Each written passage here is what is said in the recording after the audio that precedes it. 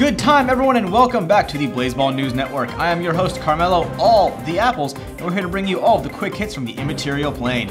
The Chicago Firefighters captured their first championship with a Game 5 win over the Breckenridge Jazz Hands, bringing the Internet Series title to the Good League for the very first time in the history of the ILB, and reminding everyone that they, and possibly all of us everywhere, are from Chicago. The heavily contested series saw the Firefighters rally back from elimination twice, finally breaking through in the bottom of the ninth of Game 4 when Declan Suzanne ate a stray peanut, suffered a horrific allergic reaction, and somehow still managed to bat in the winning run, thereby shaming the Jazz Hands and forcing the Evil League champions to begin the closeout contest with a score of -1. Declan's Midwestern grit and indefatigable allergies were just the spark the Firefighters needed, and as the Chicagoans jumped on that targeted head start and proceeded to light Game 5 ablaze, pulling together an absolute blowout series winner and bringing the coveted title home to Chicago. To Chicago, which the team would like to remind everyone is the place they are from.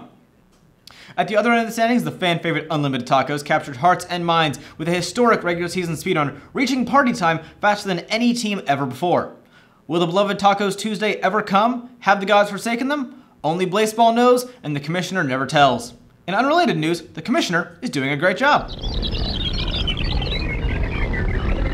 Now, over to our Soul Scream correspondent, Athena Tingles. Athena, how are things looking over there? Well, Constantine, as you can see here in the Hellmouth Screamatorium, and well, things are looking pretty dire here, Trey. Some of the players are still figuring out exactly what their screams constitute as. Will you guys shut up? Now, we're still working on figuring out exactly how Soul Screams factor into the game of Blaseball. Now, the head Screammeister has told me, seriously, tone down the screaming for like 2 minutes.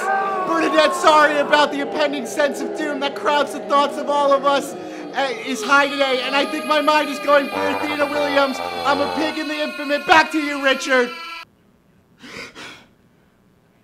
In politics, it appears to be bath time for the immaterial plane. In a tightly contested blind election, High Filter narrowly beat out Diagonal World, resulting in the ILB getting dunked in the blood tub and resurfacing reborn. The ILB now restructured according to past performance and creating the Wild and Mild leagues, each division carrying with it some eyebrow-raising modifications. So far, Season 6 is a whirlwind of action, with the Baltimore Crabs currently on an unstoppable rampage, which some are calling the greatest achievement in sporting history. It seems the claws are indeed up, while in the Mild League, the Philly Pies and Hades Tigers are holding the top spots in their divisions.